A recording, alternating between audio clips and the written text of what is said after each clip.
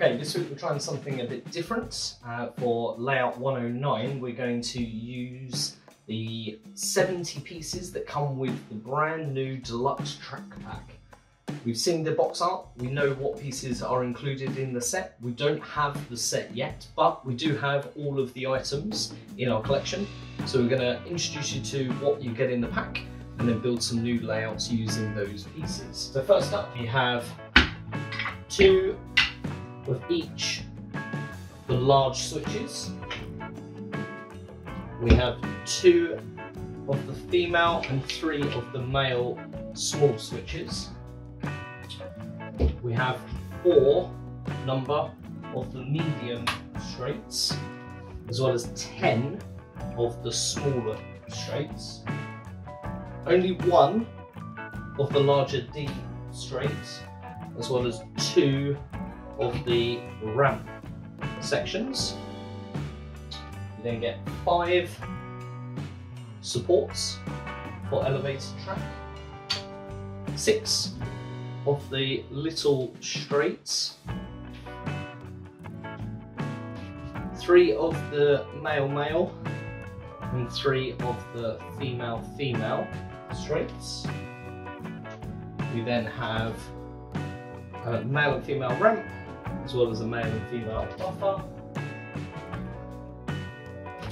12 of the large E curves, and 11 of the smaller E1 curves. So let's put that all together and see what we can make.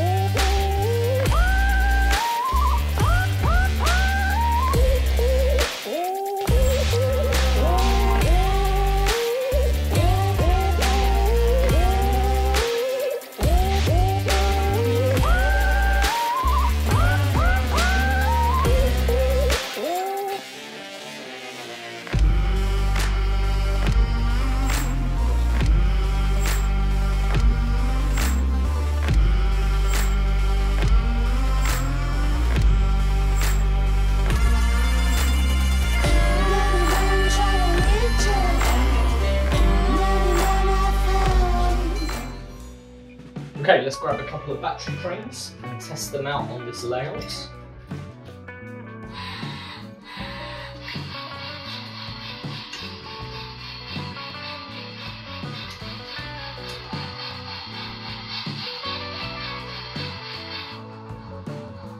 So we did this as a live build, so we haven't pre-planned the track, we just sort of grabbed pieces and started building as we went.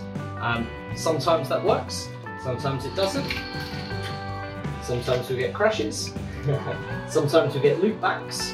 So we normally will build a track, test it, film it, but this time we thought we'd just put it straight out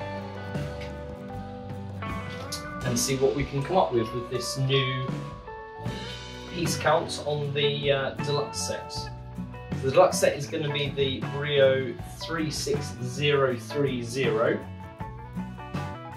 And you get quite a lot of pieces, 70 pieces total, lots of small pieces which are really good for with changing the direction, so you don't need any of the top bones or anything. We've got 6, 3 male, 3 female, so plenty of those, plus 6 of the little short bits as well, so that's always useful. 9 switches, which is a lot of switches. Kind of surprised you only got 2 of the ascending curves, to be honest.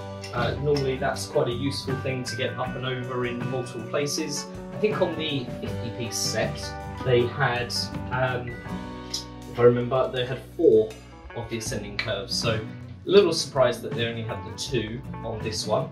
And the bends, whilst you get 12 of the larger curves and 11 of the smaller E1 curves, it's actually not that many with the amount of pieces that you get.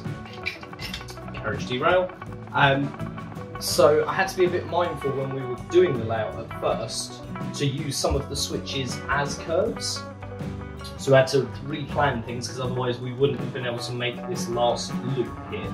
So that is something to be mindful of. Normally we like to use the switches instead of a straight rather than a curve, because that gives us a bit more control over where the trains go when they enter. However, sometimes you have to work with what you got, and that was something that we found whilst building this set.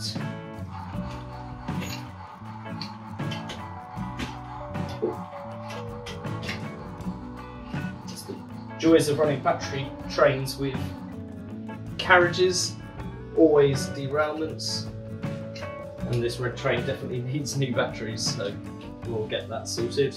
But yeah, otherwise I think not a bad first attempt from a new layout using these pieces. So we'll continue trialling new things and testing out different ideas and seeing what else we can build with this piece count, and we'll bring those to you in future layouts. Thanks for watching, and we'll see you on the next one.